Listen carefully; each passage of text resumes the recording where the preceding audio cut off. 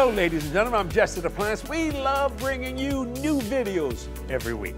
And I know you enjoy watching them, so like this video, subscribe to our channel, and hit that notification bell so you will know when new content is posted. Like, subscribe, and hit that notification bell. Now sit back and watch this.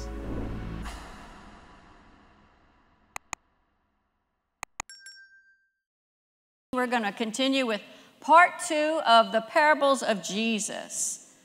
Hallelujah. How many people were here last Wednesday night? Can I see hands around the room? Wonderful. Well, we're so excited about this new series that the Lord led me to start, and it's all about the parables of Jesus. And you know, about 1/3 of Jesus' teaching was parables. Those of you who were here last week, I'm going to give a little bit of a review to just go forward, but continue on in this. But during this, all these parables really were brief stories from everyday life told to illustrate spiritual truths. So a lot of us have heard about Jesus' parables, and we've read Jesus' parables, but we're going to study them and see what they really meant, and that's we've kind of started on that last week. But I told you that this all began during the 2nd year of Jesus' ministry, and he made a dramatic shift in the way that he communicated when speaking in public. Up until that time, y'all know that he often would just tell stories. He would teach teach kingdom principles, like the Sermon on the Mount was covered in Matthew chapter 5, 6, and 7, told them a lot of practical things and taught them straightforward things and examples as well. There was the example at the end of Matthew 7, which he talked about the person that builds their life on the sand as opposed to the person that builds their life on the rock. That really wasn't a parable. That was an illustration. Parables were a little different, and we've been talked a little bit about that. It's a different way because he shifted the way he communicated because the tide changed. The people started rejecting him. They wanted to kill him even then. They were, unbelief had set in. Their hearts were hardened. Those hardened hearts of the religious leaders caused him to shift the way he taught. You know, I was just thinking about how important it is that when you do teach, that you I think part of the reason he shifted this was to hide some truths, we talked about this last week, from those that didn't believe, but also to help others go deeper.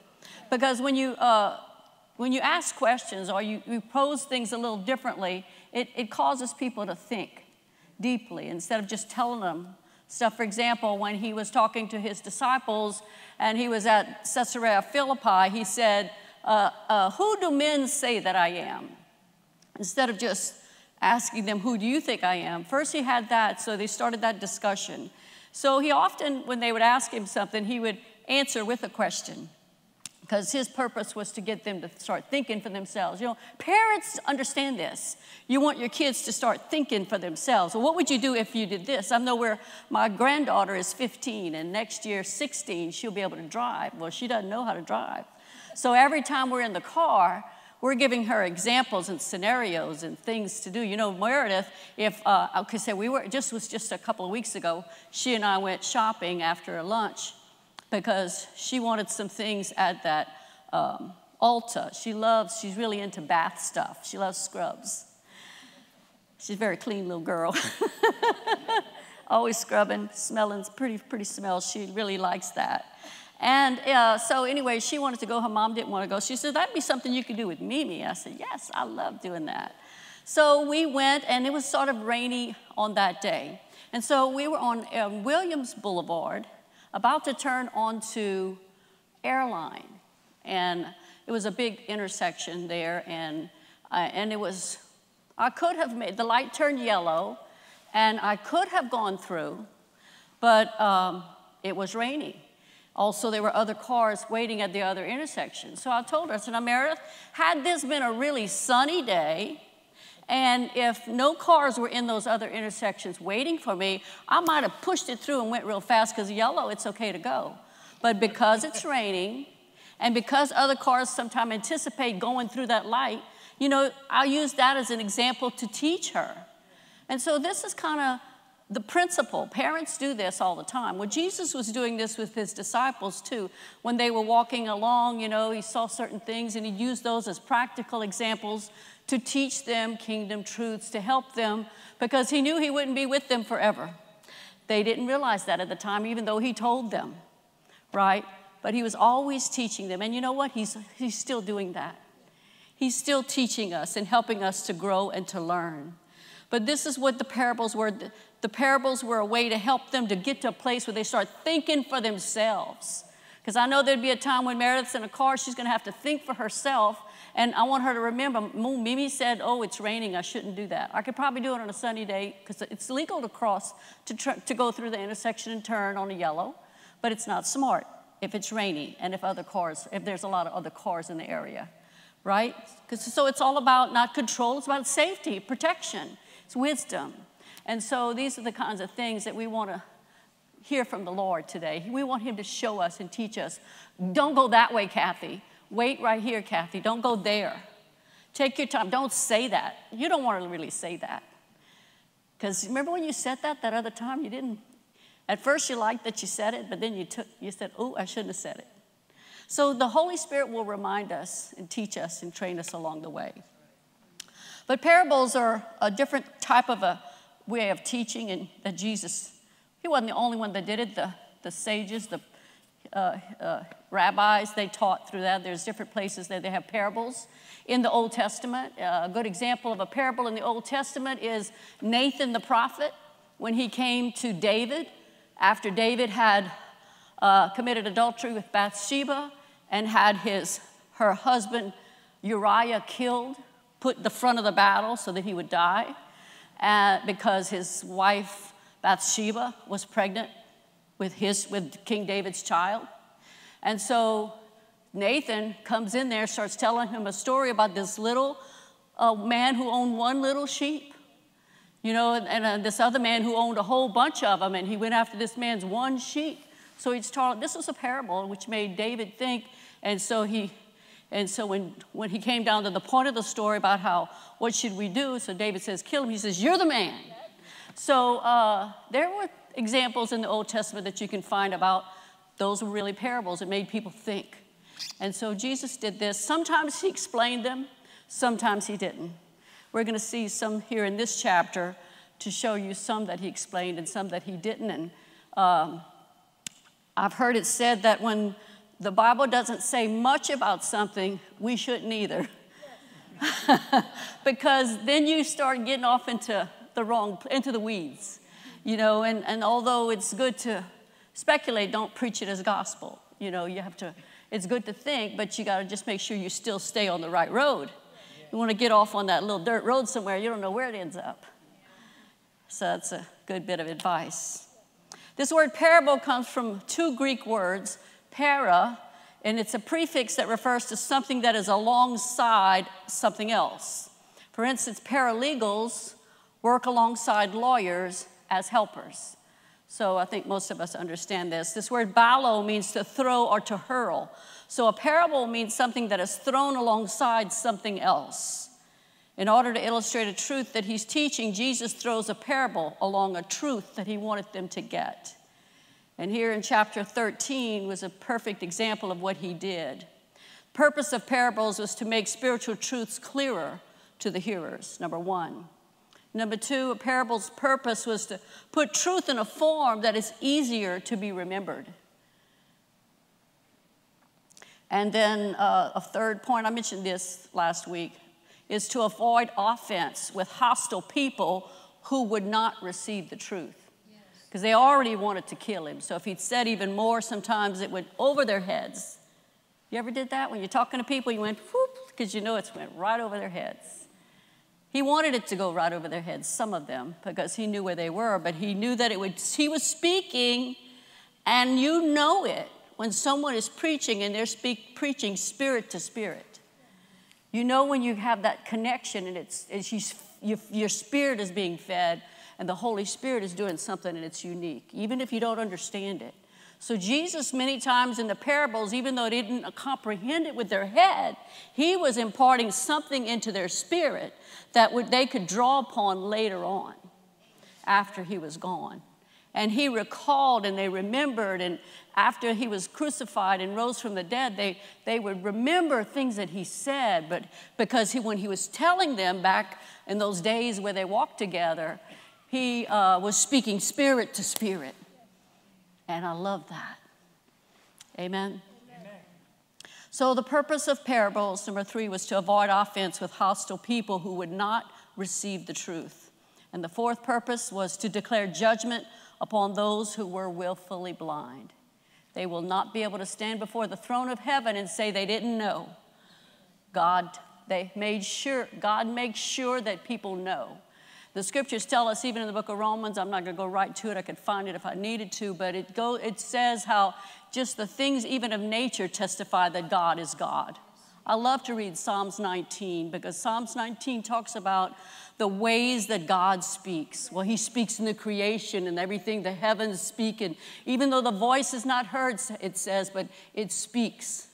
Then it starts talking about in verse 7 how the word of God is perfect. And it transforms, it revives the soul, it says. So you looking for revival? The word of God will bring you revival. It will revive your soul. Because that's what you need. And you know, your soul is your mind, your will, and your emotions. We're spirit beings, but our soul needs to be revived from time to time because we get caught up in the weeds and muck and different things. So it's important to know that. Jesus taught his disciples using cryptic language of parables to move them beyond intellectual abilities and engage their spirit. If the listener had a hunger to learn with an open, teachable heart, then Jesus' words brought life and understanding. It's so true. And you know that when you speak to somebody who really is maybe ignorant to the things of God, maybe they're just hardened. But when you're speaking, it doesn't mean about how long they've known the Lord, because there are some that have just got born again the day before. Man, they're like, give me that steak. You know, they're hungry, and they're grabbing hold of it. But it's because their heart is pliable. We're going to talk a little bit about that tonight. We must always be among those who push aside our opinions and traditions to try to get the deepest meaning about what Jesus is really teaching. Amen?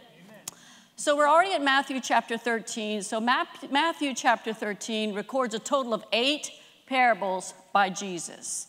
At first, when I was studying this, I thought it was 7. Then I realized that there's one right there at the end. They're kind of bookend with the phrase, Jesus taught parables, and then he says this is how all he did was teach parables. So we're going to see this in our study today. Only 4 of these parables were spoken to the mixed multitude or to the crowd. And the other 4 were told only to the disciples. Some of them he explained. Last week we read the first one. Do y'all remember what it was?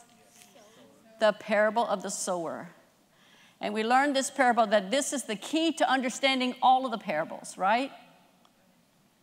We're just going to review them. We're not going to read the whole verse. We read the whole chapter all the way through verse 23, I think. But I'm just going to review a little bit about that right now. Because he said this parable is the key, I think it's worth repeating some of the principles that we learned. These 4 types represent 4 different heart responses to God's message. The wayside people, you remember the wayside? When the seed was flown, you know, this is how they sowed when they planted. This was an agricultural society. They would just throw it. They didn't have neat rows like we have today. You know, when you fly over something, over an area, you can see those really neat squares and all. They didn't have it quite that way. So they would fling this seed out, and some of it would fall on the wayside or the hardened path. And because that path was so hard, the seed really didn't go into the soft soil. It wasn't, so that this represented people that hear the word of God but do not understand it. And then the wicked one, the fowls, or the birds of the air, catch away the seed that is sown in the heart. That was the first type. So, because there were 4 different types of soils we studied last week. We didn't go into a whole lot of detail about it, but just a quick review. Second was the stony places. Those were people who hear the word and receive it with joy, but have no root, or it says not much earth. And then, so because they were offended by tribulation or persecution, they really couldn't take the heat. That's what that meant. Because he said the sun would come up and they were scorched and they withered away. Sometimes when people hear the word, no matter what the subject is, no matter what the sermon is, it falls, the way we say it falls on deaf ears. They can't grab it, and it's like over their head. And others, you know, they get it for a moment. The stony places, they receive it with joy, but they don't have any root. They don't stick with it. They don't let it get deep. It's just surface relationship with God and the Word of God. And because of that, they get a little bit of trouble comes, a little bit of persecution comes. They can't take the heat, so they wither away. Third type is the thorn people. Those thorn people hear the Word of God, but they're unfruitful. Why? Because the cares of the world, this world, and the deceitfulness of riches spring up and choke the word that was sown in their heart. So that was 3 unproductive types of people or soils. The fourth one is the one we all want to be. This is what the Wednesday night crowd's all about. Yes, amen. That's the good ground, people that hear the word and understand it, and they bring forth fruit, some 100-fold, some 60, some 30. We read those in the scriptures last week. And all 4 are types of hearts that receive the seed, but only one produced the harvest on the seed that was sown. So the condition of our heart really determines the effectiveness of our life. Say that. The condition of my heart will determine my effectiveness in life. I wrote a book years ago, a little tiny mini book. It's my first book. I think y'all translated it into Spanish for me. I mean, Keeping a Clean Heart was the name of it, a little mini book. And it talked about, I think, if I can remember it, it was a sermon I preached probably 40 years ago. Anyway, it was examine. Got to examine your heart. What's in there? Eliminate, I think was eliminate what's there that shouldn't be there. There was another E word. I can't quite remember it. Examine, eliminate, and I'll have to look it up. Examine, eliminate is another E word. But anyway, it had to do with maintaining your own heart. And it was, I think it quoted a scripture from the Song of Solomon where was the text where it says, "My own vineyard have I not kept." And so it's important that we realize that we're responsible for taking care of our own heart. And although we can try to blame it on everybody and make excuses for everything, but ultimately we are the captain of our ship and responsible for our own growth and our own life. And until you take ownership of that, you're really not going to experience the effectiveness or the growth in your life that you really need. And so when we come to that honesty, Jesse and I were talking just recently about certain relationships that we've had over the years and how, Jesse and I, people often say we're really transparent. You probably see more than you want to see. But we're very transparent and honest. We try to be in our relationships when we talk to people. But sometimes when we're talking to some people, we can tell that they're holding back. And you think that they're thinking the same way you are, then later on you find out, well, they're not. They're just telling me what they think I want to hear. And and that's when I realized, I said, well, then it really wasn't an honest relationship. And because of that, they drift away. They fall away. You can't stay together. You may walk together for a while, but you fall away. The Bible tells us, can 2 walk together unless they be in agreement? So the truth is that relationship is especially important when you're thinking about your relationship with the Lord. You have to be so brutally honest with Him and pure before Him and just bare your whole heart. Examine it and show Him, let Him show you what needs to be cleaned up and then eliminate it. And then enforce, that was the E, the last E, enforce the Word of God in your life. So it's really practical to learn this way. And these are the things that help us to grow. So these 4 types of people received the seed, but only one produced it. We must all be open to receive and respond to God's word. Amen. Amen. We must be faithful hearers, listeners, and obedient doers of the word. We talked about how Jesus often said, he that hath an ear, let him hear. You know, we all have ears. But it's not talking about just hearing. It's talking about listening and obeying, right? This is the way that we bear fruit and bring forth this 100-fold harvest. So often we talked about 100-fold in this church regarding finances, and that is available. But it'll work on every level. You can have a tremendous increase of wisdom. Finances, of course, is available. So, because if it's in the Word, whatever truth and promise that you're believing for in the Word, the same principle will apply. It'll work across the board. So it just depends what we will read. So these next 6 parables in this Matthew, we may not cover all of them tonight. I'm not going to rush through it because it's so good. Begin with the phrase, the kingdom of heaven is like, or likened. So Jesus starts to teach his disciples at this point, beginning in verse 24, 6 different things about how the kingdom of heaven is like this. So it's because he wants to teach them what it's like. Now, in the book Gospel of Matthew, it is the only place that you will find the kingdom of heaven. The other Gospels, Mark, Luke, and John, refer to it as the kingdom of God, pretty much meaning the same thing. They just use the different terminology. But some have said the kingdom of heaven is a method, is a place, and the kingdom of God is a method. So it's all pretty much connected anyway. Let's read Matthew chapter 13, verse 24 through 30. We're going to look at this second parable called the tares. 24, I'm reading the King James Bible, verse 24. And another parable put he forth unto them, saying, the kingdom of heaven is likened unto a man which sowed good seed in his field. But while men slept, his enemy came and sowed tares among the wheat and went his way. And when the blade was sprung up and brought forth fruit, then appeared the tares also. So the servants of the householder came and said unto him, Sir, didst not thou sow good seed in thy field? From whence then hath it tares? He said unto them, An enemy hath done this. The servants said unto him, Wilt thou then that we go and gather them up?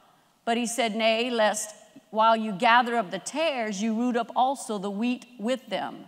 Let both grow together until the harvest, and in the time of harvest I will say to the reapers, Gather ye together first the tares, and bind them in bundles to burn them, but gather the wheat in my barn. This is parable number 2, the tares. This weed, also known as the bearded darnel, is a species of ryegrass that closely resembles wheat in its younger stages. When it grows, its roots intertwine with the wheat, and it makes it difficult to uproot it without losing the grain. And its seeds are such a strong poison and it grows plentifully in Syria and Palestine. And it was common in the East for enemies to sow tares or other poisonous types of seeds in fields of those they wanted to hurt. If a rival farmer wanted to hamstring another neighbor, he would come and sow tares in someone else's field. And in India, it says different weeds are sown that take years to get rid of. So when Jesus told this parable, people knew what he was talking about in that day. And he told this and 2 more in public. That was the mustard seed and the leaven. But we're going to jump down to verse 36 because in verse 36, he starts explaining what this tares parable meant. So I thought before we jump into those other 2, let's go straight to what the tares mean, because we just read about it. And let's hear how Jesus explains it. Verse 36, Then Jesus sent the multitude away and went into the house, and his disciples came unto him, saying, Declare unto us the parable of the tares of the field. And he answered and said unto them, He that soweth the good seed is the Son of Man. Who is that? Jesus. And the field is the world. The good seed are the children of the kingdom, but the tares are the children of the wicked one. The enemy that sowed them is the devil. The harvest is the end of the world, and the reapers are the angels. So he explains it so clear, you really don't have to try to sensationalize it or think of it as metaphors. It's cut and dry right there. Verse 40, and therefore the tares are gathered and burned in the fire, and so shall it be in the end of this world. The Son of Man shall send forth his angels, and they shall gather out of his kingdom all things that offend, and them which do iniquity, and shall cast them into the furnace of fire, and there shall be wailing and gnashing of teeth. Then shall the righteous shine forth as the sun in the kingdom of their Father. Who hath ears, let him hear. So even though he explained it, he told them, he's talking privately right now here to his disciples, and he's telling them, if you have an ear, really listen. You know, because a lot of people just get caught up in just this day-to-day life, not realizing about eternity. And he's trying to let them know, hey, I know that I'm preaching all these good things, but there's an enemy out there. And he wants to come in to steal, to kill, and to destroy. And one way that he does that is he plants imitation believers right in the middle of the church. The Bible talks about wolves in sheep's clothing, right? So it's important that we learn that God wants us to recognize that deception does come. In his explanation of the parable of the tares, Jesus reveals that he is the one that sows the good seed in his field. The world is the field. And I'm making a point of that because in some of these other parables, he goes back and refers to the field. He refers to different things. So the field is the world, the good seed are the children of the kingdom of heaven, and the tares are the children of the wicked one sown by the devil. So sowing tares is a picture of Satan's effort to deceive the church by mingling his children with God's. How many of us know that's true? I mean, we may have, if you've been born again any length of time, you may have encountered people that you thought they were true believers, and then something happened, they manifest is the way I say it. And you realize they weren't what they claimed to be. And we got tugged by that early on in our life as a believer. We went to this little tiny church, and this one person came through, and they said that some people show up at a church only to get business from the church people. And he wanted to do like a paint job at our house or something, and he took the money or didn't do it right, like he said, and then they just walk away. True believers will keep their word. They won't take advantage of the flock. I try to keep this place a safe place, but I can just do so much. If I don't know what's going on, if I'm not told, there are people that'll go by and they'll tap on people that look like they would be, because our people here are so kind and so generous, and we want to stay that way. But there are people that'll take advantage of that. So we need to be wise and recognize that the enemy does come in to try to rob from the church people. So we got to smarten up. Amen? Amen. But this imitation and deception by the tares that the enemy plops in is so convincing, it's difficult for many believers to discern between the imitation and the real children of God. That's why we have to rely upon the Holy Spirit and don't just assume. How often have I had a thought and I said, oh, that couldn't be. Surely that couldn't be. And I just pushed it away. And then a month later, a year later, I should have followed that, which was the Holy Spirit. But sometimes you don't want to be judgmental, so you question yourself. But I want you to recognize that the reason Jesus told this parable is because it's a real thing. The enemy does come in, and he comes in subtle ways, in certain ways, and he imitates. So this parable of Jesus was given to open the eyes of true believers to the tactics of the devil to deceive God's children. And, if you want to just think about one example, in the book of Acts, how Ananias and Sapphira wanted to impress people, and they they just went about to deceive, and they lost their life because of it. All of us know the story of them, how people were giving property to the church, and they were being led to do that. And they didn't have to. Nobody asked them to do it. But Ananias and Sapphira wanted to look good for the crowd, I guess. And so they pretended, and they hashed up a plot between themselves. And they brought in deception into the church for the wrong motive. They didn't have to give it. He says, it was yours. You sold it. You could have kept the whole thing.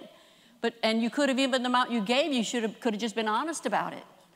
But because their hearts were not right, and they were deceivers, they suffered the consequence. That was the early days of the church. I'm not going to try to explain it. Nobody wants any Ananias and Sapphira days in the house. But it's a good warning. It's a pretty good warning. I mean, Jesse and I have often said, we heard this years ago, we say, there's the 4 G's. You don't touch the 4 G's, especially in the ministry. You don't touch the glory. You don't touch the girls. And you don't touch the gold. And now you got to say you don't touch the guys. Anyway. Crazy things are going on in the church. There's a lot of people that are attracted to a church that looks like it's moving and going and don't really pay attention to what's said across the platform. And there's a lot of blasphemy that goes out, a lot of deception that goes out. And so we have to be sharp. And we try to guard the place. If you see that I bring someone on the pulpit here, it's because they're proven and we've seen their lives. Not saying everything everybody says is perfect. I'm not even saying I'm sure I've messed it once in a while. I remember I go back and listen to my message. I said, why did I say that wrong?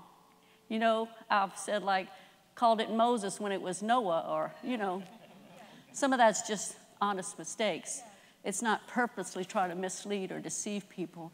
There's a difference, right? I hear a lot of people do that as well that's been out there a lot longer than me, and when I hear it, it makes me feel good. I'm not lying, it's true. I said, it's not so bad. I'm not the only one. I have to learn to not be so hard on myself because I'm always constantly self-editing. But it's okay. It's okay. But in these last days, he's talking about the angels, Jesus said at the end of the time, he's going to separate those tares and the wheat. Because sometimes even when you recognize a tare, there's a way to go about it. Let the Holy Ghost do what he does. That's not always our responsibility. As leaders, there will be times that has to happen. And that happened, we saw how that happened in the early church as well. But that's not something you want to do without the leading of the Holy Ghost. Amen? Amen. But overall, he said he's going to give his angels that responsibility. And at that point, that's when he said, the righteous shall shine forth as the sun in the kingdom of their Father. So that's our destiny, amen, to shine for him. And in the middle of it, right now, sometimes the church is not perfect. Sometimes there's a few weeds here and there, tares. But we work together, and hopefully they can recover themselves, amen? Let's go back to verse 31 and see this mustard seed, parable number 3. I don't know if we'll have time to go into all of that. It's already 8:27. What do y'all think? Save it? Probably should save it next week. It's so good. But both mustard seed and the leaven are really connected to the tares. So we'll go in more detail about that to show you how they're connected. But this is so important to know that Jesus wanted to teach us to be wise, to recognize that we're in the world and this pure message of the gospel is under attack. Yes. And Satan will do what he can to come in to divide and subtract. But God has a plan to strengthen us and multiply us and build us up. And we see what happened when the church was born. The church was so powerful when it was born in that upper room, and the Spirit of God came in there, and the Spirit, and when you stay close to God, he's able to reveal things to you that you need to know. There were times when Peter walked the street and this one person was following him, and I don't know if it was Peter or Paul, but it was following this. These people have a message of salvation, saying things that seem to be good. And then all of a sudden, and he said, shut up. I'm tired of hearing that. And this was a sorcerer or somebody that was doing fortune telling, and he rebuked the devil out of her, and she was set free. She was being motivated by a spirit. So that was a tear that was planted, tried to get planted in the church of that day. There was Simon the sorcerer who followed Philip around. And when they came and brought the Holy Spirit and they were filled with the Holy Spirit, he wanted to pay for it so he can have that gift to do as well. And then he was attacked. He was put in his place. So I'm just saying that, and it was exposed at that point and revealed. So there are going to be times, we have to be sharp and listen to the Holy Spirit. Because when the Spirit of God is moving in power in the way that I believe that God wants to do in these last days, there's going to be manifestations of his glory, and the enemy is not going to like it. So we have to recognize that every time, in fact, you look back and you think about all the great miracles or the great revival stories that you've heard, how they were so powerful and going strong, and then something came in and messed them up. Generally, it was pride or some kind of competition or some kind of craziness. And then it's nice. It would be nice if it could end in a nice way, but sometimes there was a split or something that happened. But that's because the enemy comes in to plant and deceive. So we have to be sharp, especially during these last days. And we can hear from heaven, amen? We can be wise. And we're not going to be caught up in things that are off of the Word. We're going to stay true to the Word of God, continue to put Him first. And we can have a confidence and an assurance that if we continually, and I'm going to go back to my little sermon about keeping a clean heart, if you keep your heart clean before God, because that's really what the parable of the sower was all about, the condition of your heart. And nobody's responsible for that but you. You determine what you put in your heart, what you take time to keep out of your heart, what you decide, I'm not going to put that in front of my face because I know that's going to affect my heart. I know I'm not going to listen to that gossip or that attack because I know it's going to affect my heart. I know I'm going to put sermons and preaching in my ears because I know it's going to build up my heart because I have something I'm working on. You know, if you have goals and plans in your life, things you want to accomplish and you want to see done, you're going to do those things that make sure that you get stronger and you're able to see that result, amen. So I'm responsible for the condition of my heart. You're responsible for yours as well. And so when you guard your heart, then that means that you're going to examine it. You're going to be daily when you're the Word of God, Lord. Let the words of my mouth and the meditation of my heart be acceptable in your sight, O Lord. That's Psalm 19:14, I believe it is. But it's the end of that beautiful Psalm 19, which talks about how the Word of God is perfect, reviving or converting the soul. It is beautiful, it's perfect, it's complete. So the Word of God is the only thing that will keep us on track, keep our hearts pure before Him. So examining your heart, eliminating things that are not pleasing to Him, that's not productive to your life, that's not going to produce that 100-fold result. Amen? And then enforcing what you know. Enforce the Word of God in your life. Put the Word of God in your heart. Keep it in front of your eyes. He says, God told Joshua, if you will meditate in the Word day and night, he says, on my word, he says, then you're going to have good success. You're going to prosper in everything that you do. So it's our responsibility to do it. And if you're a householder, then you're going to say, as far as me and my house, we're going to serve the Lord. Like Ron was saying, they made that decision to dedicate themselves to the Lord, and they were determined to do it. And what was the last D? They were determined. They decided to do it. They were dedicated. They were disciplined, and they were determined. I listened. Hallelujah. Bow your heads. Father, we're so thankful for your word tonight. Lord, it's so rich. Lord, I thank you that you're revealing to us the truths that we need today. Lord, I thank you that because of you, we can come boldly to the throne of grace. Because of the blood of Jesus, because of what you did on the cross, we can come boldly to God's presence and receive everything we need anytime. Lord, I thank you, Lord, for the throne of grace that's open right now. And Lord, we come to you and we say, Lord, we repent of anything that we've done or said or thought about that has been unproductive, that's not been pleasing to you.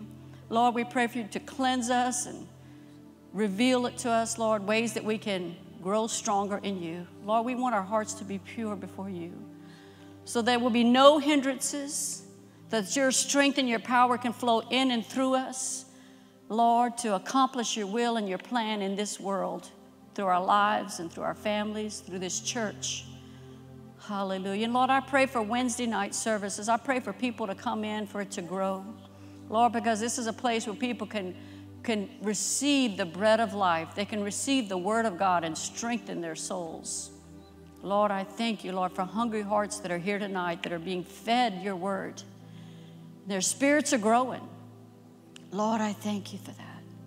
Lord, and I thank you for miracles in this place. Lord, even the moment people walk through the doors, Lord, they'll experience the presence and the power of God. Lord, that their spirits will be ignited.